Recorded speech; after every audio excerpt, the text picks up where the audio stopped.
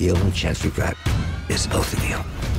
One of the things that I really like about playing this character is he is thrown into these extraordinary circumstances. Shrinking, flying around on ants, entering quantum realms, and life-threatening stuff. One thing that we've always tried to sustain is dealing with everything with a little bit of a sense of humor.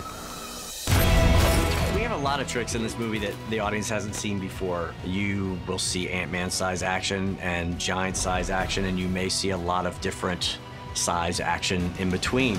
Hiya, champ. How was school today? And then you have Wasp. Hi. She's someone that we've never seen in action on screen, and that's been great in terms of figuring out how she moves, how she fights, how she flies. You gave her wings? And blasters. So I take it you didn't have that tech available for me? No, I did. There's so much action, and the stakes are so high. Immediately, the minute that we introduce the character of Ghost, the game changes.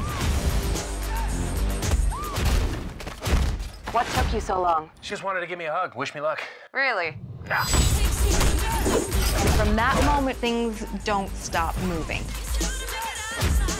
Wish I had a suit, even with like minimal powers. Or maybe even just a suit with no powers. No.